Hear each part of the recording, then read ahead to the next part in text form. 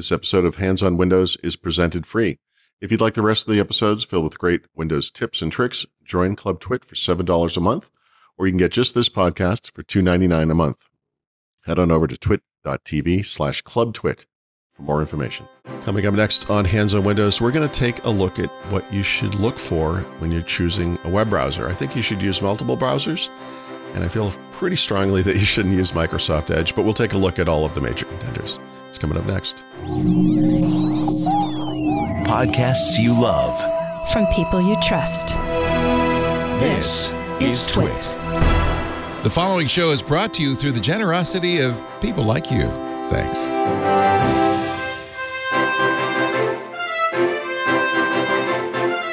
Hello, everybody, and welcome back to Hands on Windows. I'm Paul Thurrott, and this week we're going to take a look at various web browsers and how you might go about picking the one that's right for you.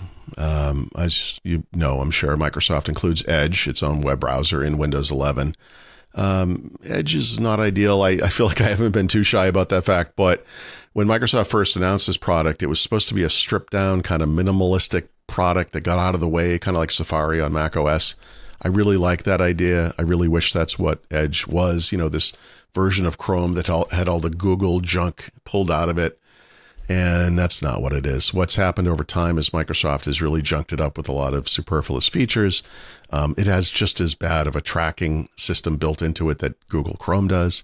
There's a big UI about how it blocks trackers, but the reality is it really doesn't do much to block, the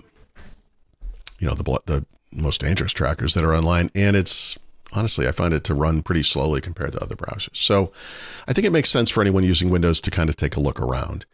If you look at Stack Counter, which is the only major source for this information now, unfortunately, on desktop, everybody knows Chrome is number one, and by a wide margin. At the time of this recording, it was about 66% usage share. That compares to 10% for Microsoft Edge, about 5.3% for Firefox, which is sad. That one has fallen hard in recent years, and about 4% for Opera. And then there are other modern browsers, including some that I think are fantastic, and some, including the one I use, but they're also RANs from kind of a usage perspective.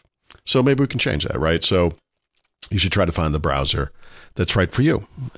And by the way, it's possible you will look at all these browsers, look at some subset of these browsers, and you'll say, hey, whatever, Edge is the one for me. And that's fine as long as you take precautions. So I also think that most people should have at least two browsers on their computer at all times. I happen to use Brave, but I also use Edge from time to time because it's installed there, and Chrome as well. So, but here are the five, I'm going to call them the best choices. I'm not sure, that's kind of subjective, but number one, of course, this is for the conformist in the audience, is Google Chrome.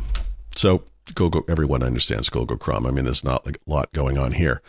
The thing is, Google Chrome, like most of the browsers that I'm going to discuss here, is not very private or secure by default. So I've installed a bunch of extensions here, which you can see.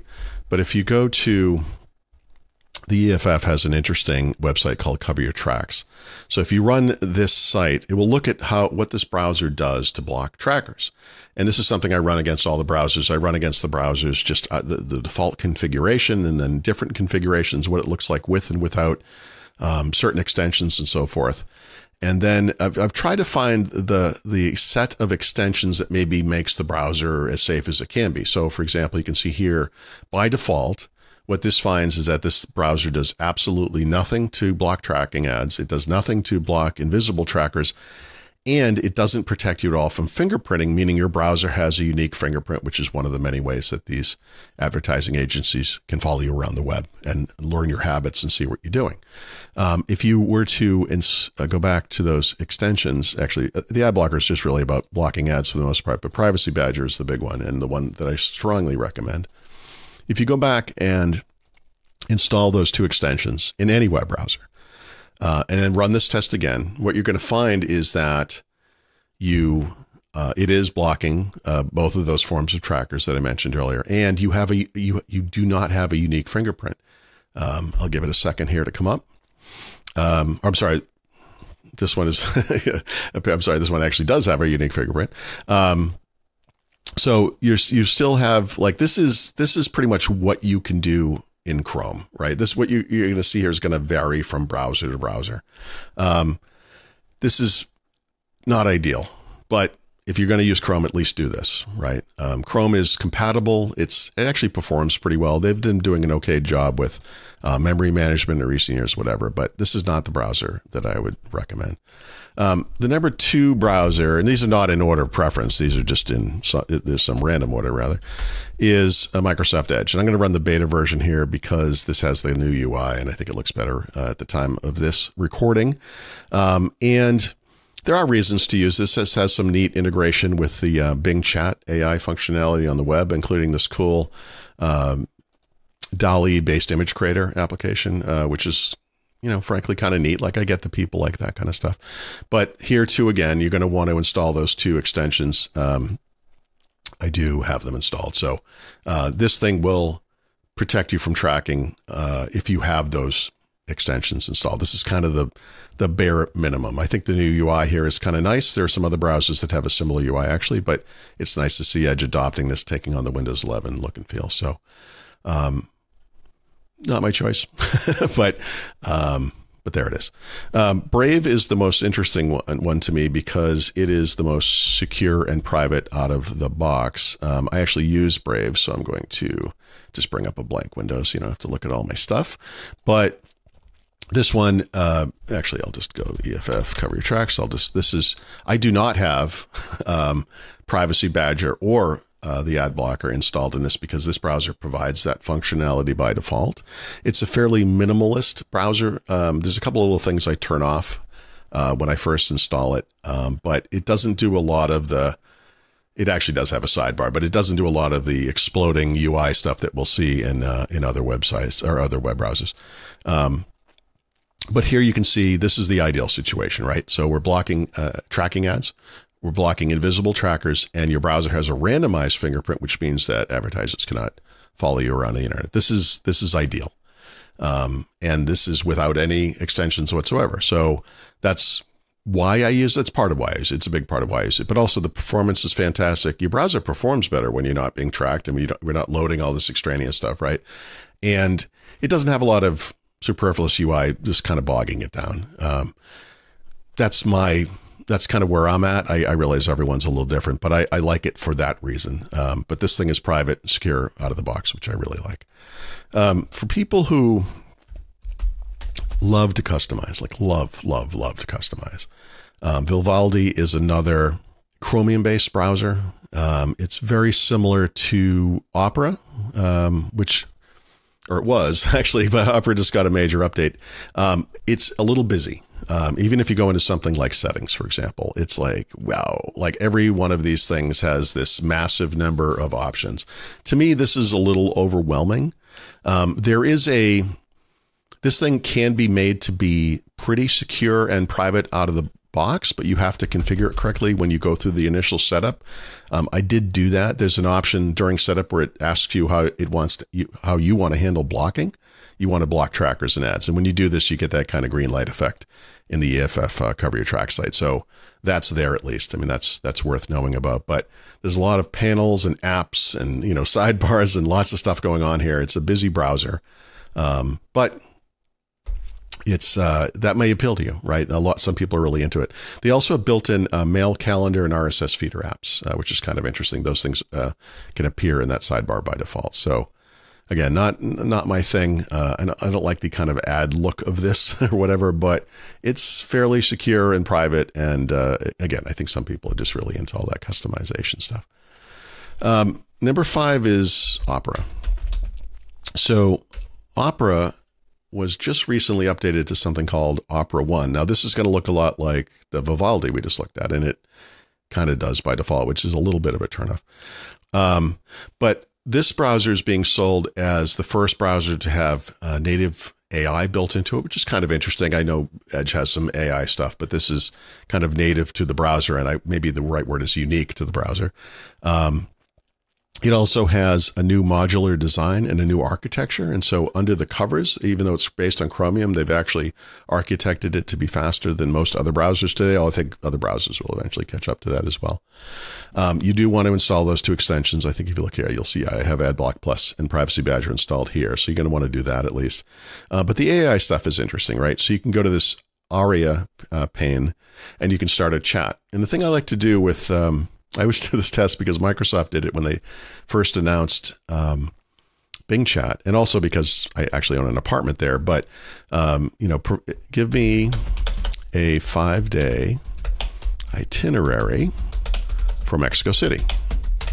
So this is a place I know pretty well, and I'm always fascinated by the results. In fact, I've been testing ARIA on a couple of different computers, and I'm interested to see what it does here because the results have been kind of all over the map. And so we'll see how this thing floats out. So yeah, this is completely different, the order. Usually it starts off in the Center Historico. That's a good place to start, by the way. And those are pretty solid choices and everything. One of the things that Microsoft's AI did early on was they would recommend things that were for one day that were in opposite parts of the city. And actually, you can see a little bit. Actually, you can see that right here. So Polanco and Xochimilco, which I never pronounced correctly, do not correct me on that, are on complete opposite ends of Mexico City, which is one of the biggest cities in Actually, it is the biggest city in North America, and it's like the second biggest city in the Americas. You don't want to spend one day going back and forth to those two things. Like this is a ridiculous set of things to ask. Coyoacan and San Angel are actually very close to each other, so that's fine. It's weird that you would start day one. This place is way outside of Mexico City. It's over an hour outside. That's kind of a weird thing to do on the first day. So this is a good example of I don't know what they were thinking. But that's the fun of AI, I guess. But what makes this native maybe is you say I'm not browsing the web here, but if I brought up, let's say I was on some site and maybe I had a question about something, like I just make something up. It doesn't really matter, but I'm on whatever, maybe I'm on a news site or something. And I say, I want to know something, but I don't want to leave this thing. Right. So you can actually hit Control+/ and you get this kind of, it's like a command line in the middle of the browser. And you can type in what you want to know. So you could say when was Microsoft formed? And then it opens in that panel on the side. And you can pin it so that these things are side by side, right?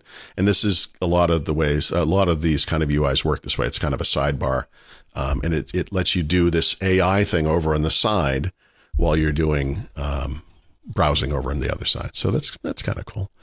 I did not mention Firefox, right? And I'm not even sure if I have Firefox installed on the system. So I do. Good.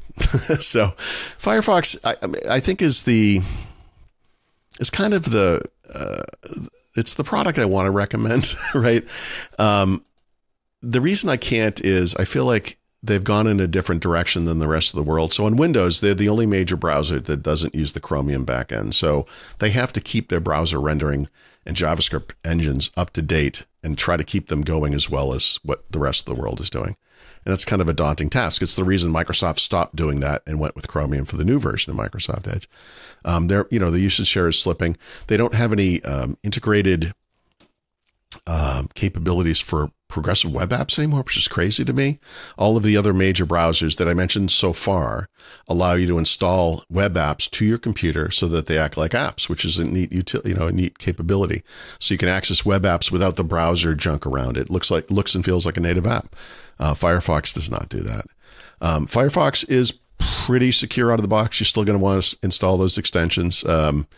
But it's a little more secure than the Chrome, Edge, Operas of the world. But you're still going to want extensions to ensure your privacy and security.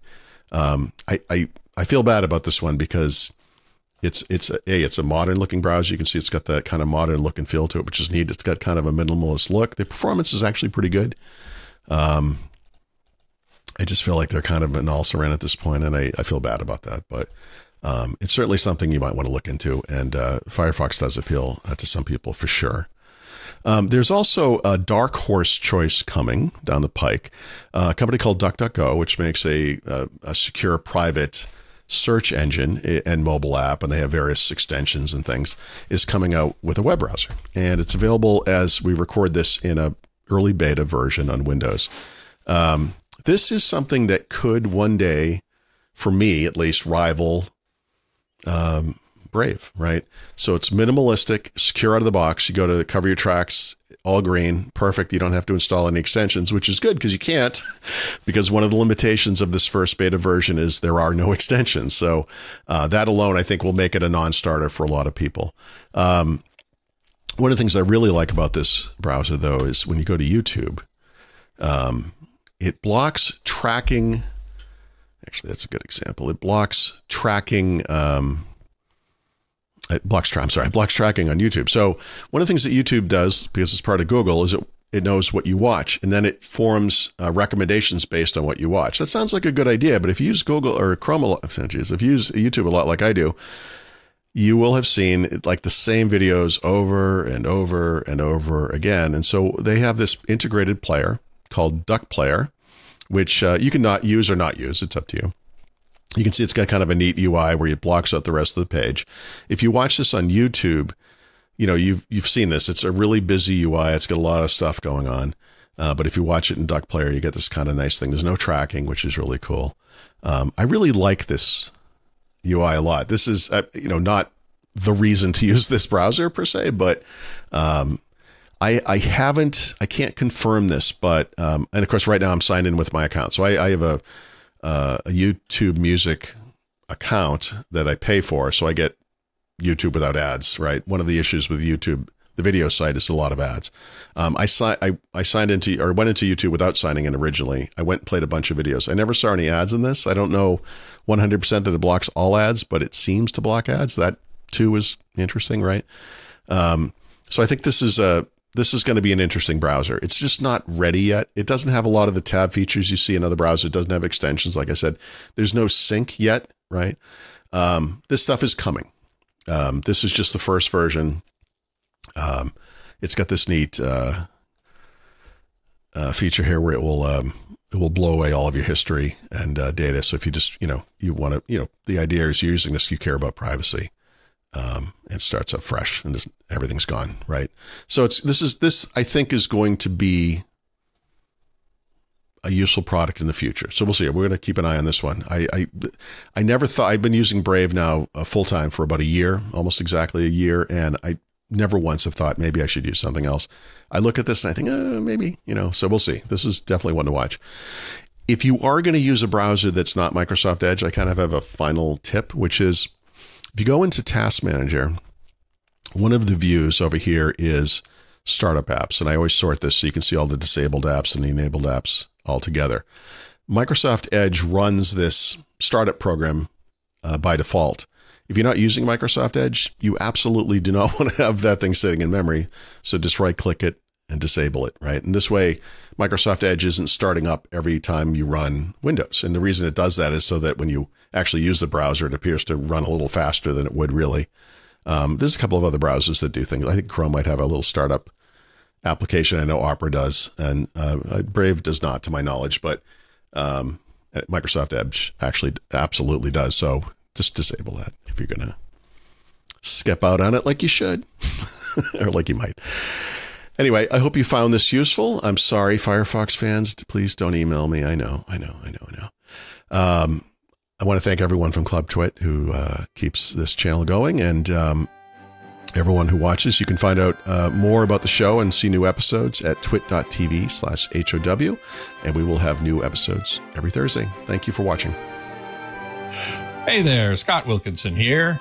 In case you hadn't heard, Home Theater Geeks is back. Each week, I bring you the latest audio-video news, tips and tricks to get the most out of your AV system, product reviews, and more.